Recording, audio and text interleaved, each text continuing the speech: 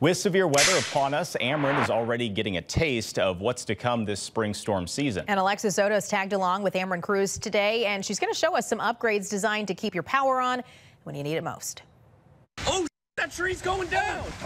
Storms ravaged the St. Louis region last summer, taking down trees and leaving thousands without power for days. In 15 years, we hadn't seen that type of amount of outages. As Ameren Missouri prepares for the spring storm season, they're making changes to help prevent some of those outages.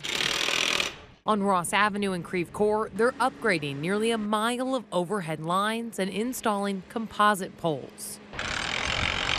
These composite poles are much stronger, much more resilient during weather storms. So it's the system hardening. The 2023 summer storms brought winds in excess of 70 miles per hour, taking out full trees and power lines.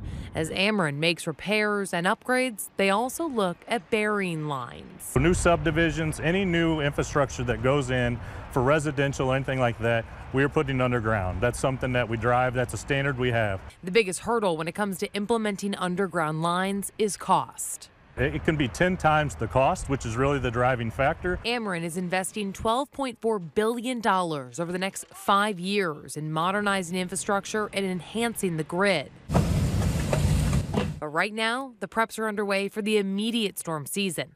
That includes an aggressive strategy to trim trees in the areas most impacted by last summer's storms. And oftentimes that's the bulk of our damage is forestry related or foliage related. At Ameren's Maryland Heights training facility, these employees are learning to assess damage after a storm rolls through. Damage assessors are oftentimes the very first folks onto a scene. This is Ameren's brand new mobile command center. This will be the first season that they put it to use. They'll be able to take this trailer right up to the damage, helping them respond faster. Everybody plays a key piece in making sure that we get the power restored quickly. Whether it's a tornado or a spring thunderstorm, Ameren says they'll work quickly and safely to get things back up and running. Alexis Odos, First Alert 4.